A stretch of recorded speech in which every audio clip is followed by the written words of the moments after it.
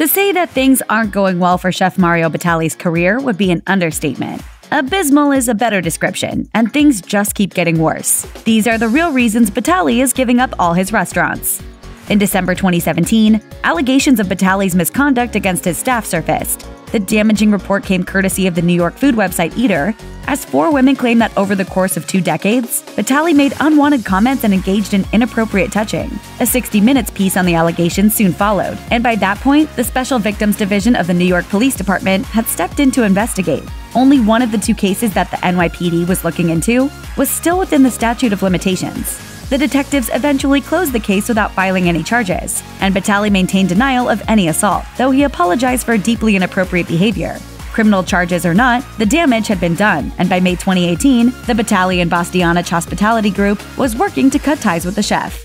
As Batali became a bad apple in the eyes of many, the Batali and Bastianich Hospitality Group started to pick up that same reputation. According to Batali's business partner Joe Bastianich, the harm from the news reports was almost immediate. He told New York Magazine, "On the day in December that it broke, I had to walk into these restaurants and talk about these allegations." Bastianich added that some employees were crying over the news, while others felt betrayed. He also noted that the allegations against his former partner were horrific, and that he felt terrible after learning of them. Chef Nancy Silverton, who founded 4 restaurants in California with Batali, said that while she considered him a friend, her decision to separate was immediate. The Batali scandal also had a significant effect on the business level of his restaurants. There's so much business in having one restaurant, not to mention as many as you have. You mean 26? Is that right? Yeah.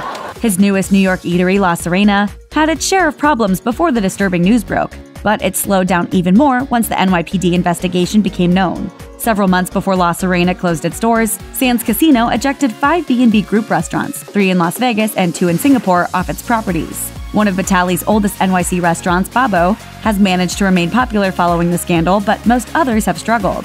Lupa, which has been open in New York since 1999, has seen business slow even during busy times like New York's Restaurant Week.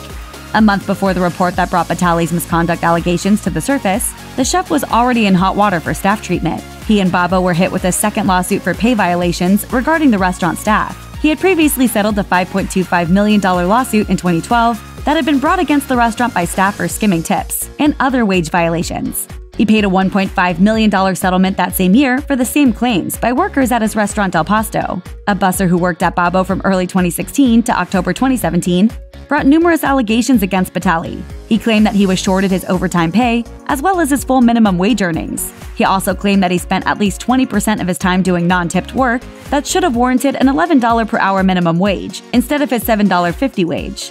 In 2018, Batali's restaurant cohort settled for $2.2 million in the suit that also included staff at the restaurant Felidia.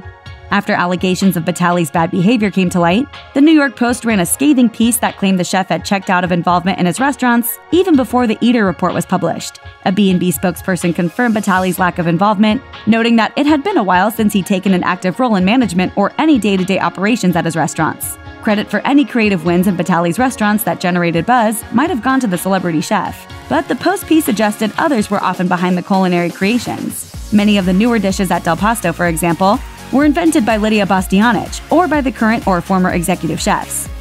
It shouldn't come as a big surprise, but many of the staff at Batali's restaurants weren't exactly thrilled to be working for the guy after the scandal broke.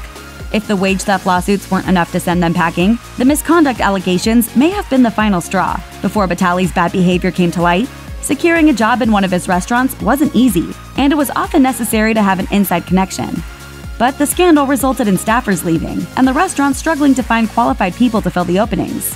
It's hard to blame the job hunters for not being interested. No amount of money is worth the work environment these restaurants were rumored to encourage. It's possible that these establishments hope that ditching Batali will bring more qualified staffers.